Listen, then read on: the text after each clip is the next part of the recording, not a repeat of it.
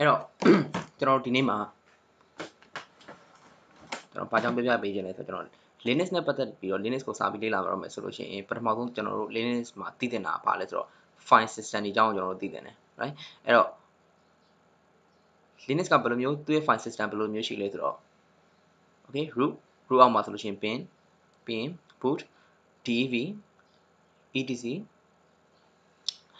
home lib media and mkdir okay ဒီလိုမျိုးရှိရပါဗျာအဲ့တော့ဒါကိုကျွန်တော်တစ်ခုချင်းစီပြောပြမလို့ပဲဒါပေမဲ့ကျွန်တော်တစ်ခုချင်းစီပြောပြတာထပ်စားလို့ရှိရင်ပို့ပြီးတော့ဒီဒေးကြတဲ့နေရာပါလဲဆိုတော့ကျွန်တော်စာရှာဖတ်တာပို့ပြီးကောင်းနိုင်မယ်အဲ့တော့အင်္ဂလိပ်လိုမျိုးလဲကျွန်တော်ဖတ်လို့ရတယ်ဒီ Linux ပတ်သက်ပြီး file system တွေကိုရှင်းပြထားတာအများကြီးရှိတယ်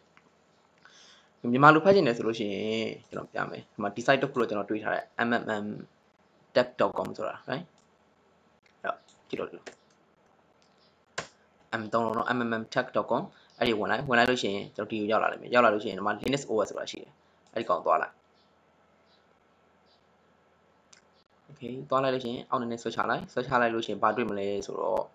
okay Linux operating system structure and the function ဆိုတာရှိတယ်အဲ့ဒီကောင်နှိပ်လိုက်လို့ရှိရင်ဒီမှာကျွန်တော် Linux နဲ့ပတ်သက်ပြီးတော့ file system တွေတစ်ခုချင်းစီကိုသူကဒါမြန်မာလိုရေးပေးထားတာတော်တော်နဲ့လွန်ရေးပေးထားတာရှိတယ်ကျွန်တော်ကတော့ဒီ site ကိုတော်တော်သဘောကျတယ်အဲ့တော့ဒီ site ထဲကိုတစ်ချက်ဝင်ပြီးဖတ်ကြည့်စေချင်တယ်ဖတ်ကြည့်ပြီးတော့ဒီကောင်ကိုကျွန်တော် notes ထုတ်ထားစေချင်တယ်ဘာကြောင့်လဲဆိုတော့ကျွန်တော်တို့က Linux မှာ file system တကယ်ကိုလိုအပ်တယ် file system တွေမဖြစ်မနေသိဖို့လိုအပ်တယ်ဘာကြောင့်လဲဆိုတော့ဗျာဟိုမှာဆိုပါစို့ကျွန်တော်တို့ web server တစ်ခု config လုပ်မယ်ဆိုပါစို့ web server တစ်ခု config လုပ်မယ်ဆိုတော့ဘယ်အောက်ကဝင်လို့ရလဲဆို web server တော့ var တွေကိုဝင်သွားတယ် right အဲ့တော့ဥပမာဆိုပါစို့ apache ဆိုလို့ရှိရင်ကျွန်တော်တို့ var ထဲမှာဝင်ပြီးတော့ var ထဲ www အောက်မှာကျွန်တော်တို့ဝင်ပြီးတော့ config လုပ်ရတယ်အဲ့တော့ Linux ရဲ့ file system အရေးကြီးတယ် okay အဲ့တော့ဟိုအရင်နေ့ကတော့တစ်ခေါက်ကျွန်တော် Linux ကို Red Hat 6ကျွန်တော် install လုပ်ပြခဲ့တယ် wait ကျွန်တော်ကြည့်လိုက်အောင် Red Hat 6 okay ဒီမှာ wait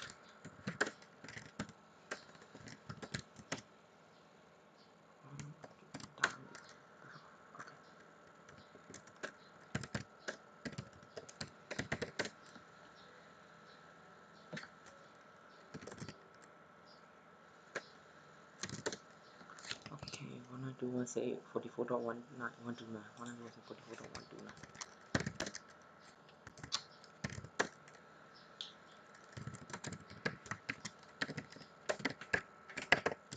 44.129 okay ကျွန်တော် SSH နဲ့ login ဝင်လိုက် VMware ကောင်ရောက်ပါပြီ okay ဒါဆိုကျွန်တော်တို့ VMware ရဲ့အကောင်ရောက်ပါပြီအဲ့တော့အခုကျွန်တော်ဗာပြောပြပေးခြင်းလဲဆိုတော့ cd အကြောင်းပြပြပေးတယ် cd ဆိုတာဘာလဲဆိုတော့ကျွန်တော်တို့ Linux command မှာ cd ဒီမဖြစ်မနေကျွန်တော်အမြဲတမ်းသုံးနေရမှာ change directory လို့ခေါ်တယ်ဒီကောင်ဘာလဲဆိုတော့ဆိုပါစို့ဗျာကျွန်တော် maybe okay ကျွန်တော်အခုဒါရောက်နေကျွန်တော် this pc ဆိုလို့ရှိရင်ကျွန်တော် cd ကနေ e ကိုပြောင်းနေတယ် e ကိုပြောင်းနေတယ်ဆိုရင်ကျွန်တော် windows မှာဆို click နဲ့ပြောင်းလို့ရတယ် right အဲ့တော့ Linux မှာကျတော့ဘာလဲဆိုတော့သူက cd ဆိုတဲ့ command နဲ့ပြောင်းပေးရတယ်ဘာကြောင့်လဲဆိုတော့ Linux ကကျွန်တော် Linux server ရဲ့ GUI မပါဘူးလေအဲ့တော့အဲ့လိုပြောင်းပေးရတယ်အဲ့တော့အခုကျွန်တော်ပြပြနေတာကဘာလဲဆိုတော့ဒီမှာဒါ home directory ကဘာလဲဆိုတော့ကျွန်တော်တို့ user ကျွန်တော်တို့ personal data တွေထားတဲ့နေရာpersonal data တွေထားတဲ့နေရာ okay အဲ့တော့ home directory အခုကျွန်တော်လက်ရှိရောက်နေ home directory အဲ့တော့ဘယ်နေရာရောက် okay အဲ့တော့ဒီ directory ရဲ့အောက်ထဲမှာ okay ဆိုပါစို့ဒီ directory ရဲ့အောက်ထဲမှာကျွန်တော်တို့ Windows မှာဆိုလို့ရှိရင် this pc ဆိုပါစို့ right this pc အောက်မှာကျွန်တော်တို့ this pc ကိုနှိပ်လိုက်မယ်ဆိုရင် this pc အောက်မှာဘာတွေထားတာရှိလဲဥပမာကျွန်တော်တို့ game ဆိုလို့ရှိရင် game နဲ့ပတ်သက်တဲ့ icon တွေထားတယ် okay game ဆိုလို့ရှိရင်ကျွန်တော် game နဲ့ပတ်သက်တဲ့ icon တွေထားလိုက်မယ်ဒါမှမဟုတ်လို့ရှိရင်ဆိုတော့ software နဲ့ပတ်သက်တဲ့ကျွန်တော်တို့ဒါ shortcut တွေထားလိုက်တာရှိတယ် okay အဲ့တော့ home ဆိုတာလည်းကျွန်တော်ဒီတိုင်းပဲဒါ Linux မှာဆိုရင် okay ဒီဟိုဟာလေးက design တွေကဒါကျွန်တော် home နဲ့ရောက်နေရဆိုတဲ့ sign လေးကိုပြောတာ right အဲ့တော့အခုကျွန်တော်တို့ဘာလုပ်မလဲဆိုတော့ဒီ home အောက်မှာဘာတွေရှိလဲဆိုတာကြည့်မယ် command က ls list ကိုပြောတာ right ls နဲ့ထုတ်ကြည့်လိုက်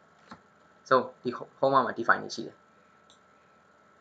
define ဆိုတော့ personal ဆိုတဲ့ file ဒါကျွန်တော်ခုနက create လုပ်ထားတဲ့ file အဲ့တော့ okay အဲ့တော့အခုကျွန်တော်ဘာလုပ်မလဲ home ကနေမှကျွန်တော်တို့အခုဒီ root တွေကိုသွားမယ် cd space select root တွေအခုကျွန်တော်ဒီ root တွေရောက်သွားပြီ okay cd space select ဆိုတာဘာကိုပြောရလဲ root ကိုပြောတာ okay ဒီ sign ကြီးကဒါ home ကိုပြောတာဒါ root ကိုပြောတာအဲ့တော့ okay အခုကျွန်တော်ဒီ root တွေရောက်သွားပြီဆိုတော့ဒီ root အောက်မှာဘာ directory ရှိလဲကြည့်အောင် ls ခေါ်ကြည့်လိုက် list နဲ့ခေါ်ကြည့်လိုက် okay bin ကိုတွေ့ရမယ် boot boot file dv etc မှာ lib ပြီး home ပဲရောက် okay home ပြီးရင် media တော့ပါတယ်ဘာ media ပြီး mkdir okay mkdir အဲ့တော့ဒီမှာ opd မှာအောက်ကကောင်လည်းပါတယ်မှာ spin တို့ပါတော့မပါတယ်အဲ့တော့အခုကျွန်တော်တို့ဘာလုပ်မလဲဆိုတော့ဒီ root တွေကနေမှာဆိုပါစို့okay bin ထဲကိုဝင်မယ် bin ထဲမှာဘာ file တွေရှိလဲဝင်ကြည့်အောင် cd space command cd ကဒါ chain လုပ်မယ်ဘယ်ကိုသွားမှာလဲ bin ကိုသွားမယ် okay ဒါကျွန်တော်တို့မှာ bin အောင်တက်ရောက်ပါပြီအဲ့တော့ bin အောင်မှာဘာ file တွေရှိလဲခေါ်ကြည့်မယ် ls အများကြီးပဲ okay ဒီမှာ bin sorry directory မဟုတ်ဘူး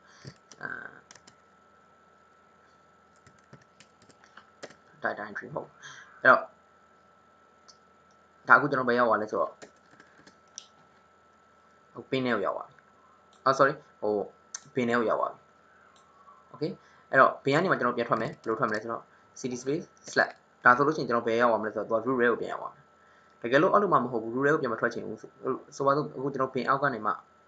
တစ် file ကိုဝင်ထားတယ်ဆိုပါစို့ okay ဒါကိုခဏထားလိုက် okay အခု bin ထဲကနေမှကျွန်တော် root ထဲကိုပြန်ထွက်မယ် command ဒီ cd space slash ဟုတ်ပြီနော် ls နဲ့ပြန်ကြည့်မယ်မရှိအဲ့တော့ root ထဲကနေကျွန်တော်ဘယ်ကိုသွားမလဲဆိုတော့ကျွန်တော်ခုနက home ထဲကိုသွားမယ် home ထဲမှာကျွန်တော် directory စောင့်မယ်အဲ့ directory ထဲမှာကျွန်တော် file တစ် file စောင့်မယ်window မှာဆိုလို့ရှိရင်ကျွန်တော် folder တစ်ခုစောင့်မယ်ဗျာအဲ့ folder ထဲမှာ folder ထဲမှာကျွန်တော်တို့ notepad file တစ် file စောင့်မယ် okay အဲ့တော့ command ကိုသွား cd space မှာ okay ဒီ sign ရတာ home ရောက်ပါပြီ ls ခေါ်ကြည့်လိုက်ခုနက file ပဲရှိတယ်အဲ့တော့ directory စောင့်မယ် directory ဆိုတာ Microsoft မှာဆိုလို့ရှိရင်တော့ကျွန်တော် folder ပေါ့ mkdir ဒါ directory စောင့်တာအဲ့တော့ file နာမည်ကို personal လုပ်ပေးမယ်ဒါကျွန်တော် personal အတွက်ဗျာဒါ name ဖြစ်သွားပြီဒါကြိုက်တဲ့နာမည်ပေးလို့ရတယ် okay ဒီ mkdir ဆိုတာ command make directory စောင့်လိုက်တဲ့ command okay ဒါဆိုရင် directory စောင့်ပြီးပါပြီခေါ်ကြည့်လိုက် ls နဲ့ခေါ်ကြည့်လိုက် okay personal ဆိုတဲ့ file ကျွန်တော်တို့စောင့်ထားတဲ့ file ရောက်တယ်အဲ့တော့အခုကျွန်တော်ဘာလုပ်မလဲဆိုတော့ဒီ personal ဆိုတဲ့ file တွေကိုဒီ personal ဆိုတဲ့ directory ထဲဝင်မယ် cd space personal okay personal ဆိုတဲ့ file တွေရောက်သွားပြီအဲ့တော့ခေါ်ကြည့်လိုက် ls နဲ့ခေါ်ကြည့်လိုက်ဘာမှမရှိဘူးအခုမှ create လုပ်လိုက်တာကိုအစ်စ်ကိုအဲ့တော့ဒီ directory ထဲမှာကျွန်တော်ဘာလုပ်မလဲဆိုတော့ file တစ် file စောင့်မယ် okay notepad file တစ် file နဲ့စာရေးမယ်အဲ့တော့ file စောင့်တဲ့ command file စောင့်မယ် dash ပြီးတော့ကြိုက်တဲ့နာမည်ပေးလို့ရတယ်ကျွန်တော်ဘာလို့ပေးမလဲဆိုတော့ရပါတယ် note ပဲပေးလိုက် right note ls နဲ့ခေါ်ကြည့်လိုက် okay note ဆိုတဲ့ file ဝင်သွားဒီမှာတစ်ခုပြောချင်တာ dash ဆိုတဲ့ command ဒီကျွန်တော်တို့ဆိုတော့ mkdir ဆိုတဲ့ command ဒီဒါ directory ကိုစောင့်တာဆိုတဲ့သဘောကဒါ folder window မှာဆိုလို့ရှိရင် new folder စောင့်လိုက်တယ်လို့ပဲ dash ဆိုတဲ့ command ကအဲ့ new folder အထဲကိုအဲ့အခုကျွန်တော်က ls cd space personal ဆိုပြီးတော့ directory စောင့်လိုက်တယ်ပြီးရင်အဲ့ personal ဆိုတဲ့ directory ကိုဝင်လိုက်တယ်ဝင်ပြီးသွားလို့ရှိရင် dash ဆိုပြီးတော့ dash ဆိုတဲ့ command နဲ့ note ဆိုပြီးဒီ note ဆိုတဲ့နာမည်နဲ့ file စောင့်လိုက်တယ်အဲ့ဒါ window မှာဆိုလို့ရှိရင်ဘယ်လိုမျိုးလဲဆိုတော့ဥပမာကျွန်တော် new folder တစ်ခု personal ဆိုတဲ့နာမည်နဲ့စောင့်လိုက်တယ်စောင့်ပြီးသွားလို့ရှိရင်အဲ့ဒီ folder တွေကိုဝင်လိုက်တယ်ဝင်ပြီးသွားတော့မှအဲ့ဒီ folder မှာကျွန်တော် notepad file တစ် file စောင့်လိုက်တဲ့ပုံစံ notepad fileတစ် file စောင့်လိုက်တဲ့ပုံစံမျိုးပဲ okay မတူဘူးဆိုတာကျွန်တော်ပြောပြချင်တာအဲ့တော့ဟုတ်ပြီအခုအဲ့ note ဆိုတဲ့ file ရောက်သွားပြီအဲ့တော့ဘာလုပ်မလဲဆိုတော့အဲ့ note ဆိုတဲ့ file ထဲမှာကျွန်တော်တို့စာရေးမယ်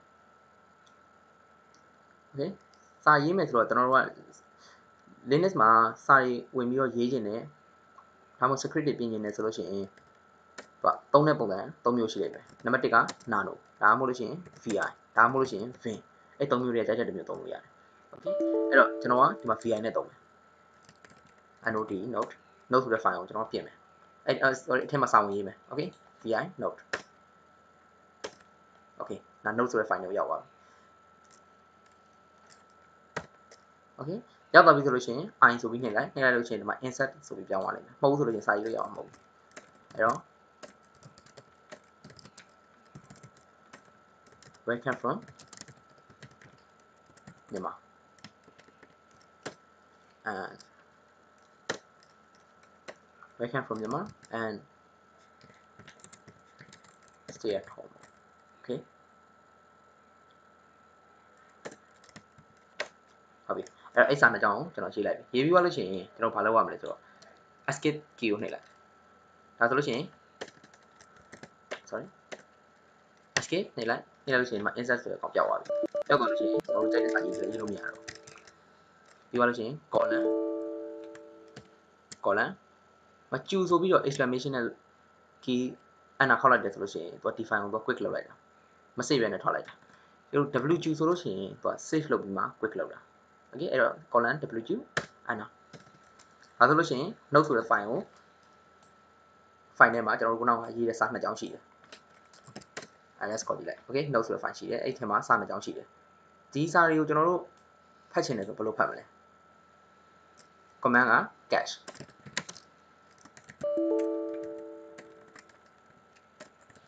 note ဖတ်ကြည့်လိုက်မကျွန်တော်မြင်ရတယ် cache ဆိုတဲ့ command နဲ့ဖတ်ကြည့်လိုက်လဲဆိုလို့ရှိရင် welcome from Myanmar and stay at home မြင်ရဟုတ်ပြီအခုကျွန်တော် personal ထဲမှာ personal ဆိုတဲ့ folder ထဲမှာရောက်နေပြီအခုကကျွန်တော်ဘယ်လိုဖြစ်နေလဲဆိုတော့ဒီ home အောက်က personal ဆိုတဲ့ folder ထဲမှာရောက်နေပြီအဲ့တော့အဲ့ဒီထဲမှာပဲကျွန်တော်နောက်ထပ်တစ်ခုထပ်ပြီးလုပ်အောင်folder တစ်ခုထပ်ဆိုအောင် mkdir folder 2လို့နာမည်ပေးမယ်ဟုတ်နော် ls နဲ့ကြည့်လိုက်လို့ရှိရင်ခုနက note ဆိုတဲ့ file ရောက်ပြီ folder 2ဆိုတဲ့ကောင်ဒီမှာအပြာရောင်နဲ့သူပြလာတယ်ဒါ note ဆိုတဲ့ကောင်က AO file ဒီကောင်က folder အဲ့တော့ folder 2အခုဒါ folder 2လည်းကျွန်တော်ထပ်ပြီးဝင်လိုက်ပြီအဲ့တော့ကျွန်တော်ရဲ့ကောင်ဘယ်လိုဖြစ်နေလဲဆိုတော့ home အောက်ကနေမှရှိတဲ့ personal ဆိုတဲ့ folder personal ဆိုတဲ့ folder အောက်ကမှာ folder 2ဆိုတဲ့တဲကိုရောက်နေပြီအဲ့တော့ကျွန်တော်တို့အပြင်ပြန်ထွက်ချင်တယ်ဆိုပါတော့အခု folder 2တွေကနေမှကျွန်တော် personal ဆိုတဲ့ folder ကိုပြန်ပြီးထွက်ချင်တယ်ဗျာအဲ့ဒါဆိုလို့ရှိရင် cd space နဲ့ထွက်မယ်ဆိုလို့ရှိရင်တော့ root ရောက်သွားမှာအဲ့တော့တစ်စင်ပဲထွက်ချင်တယ်ဆို cd space dot dot အဲ့ဒါဆိုလို့ရှိရင်နောက်ကို back key နဲ့ပြန်ပြီးထွက်တာနောက် personal ဆိုတဲ့ folder ပြန်ရောက်သွားပြီဒီလိုပဲ personal ဆိုတဲ့ folder တွေကနေမှနောက်ကိုတစ်စင်ပြန်ဆုပ်ချင်တယ် cd space dot dot okay ဒါဆိုရင် home နဲ့ကိုပြန်ရောက်သွားပြီ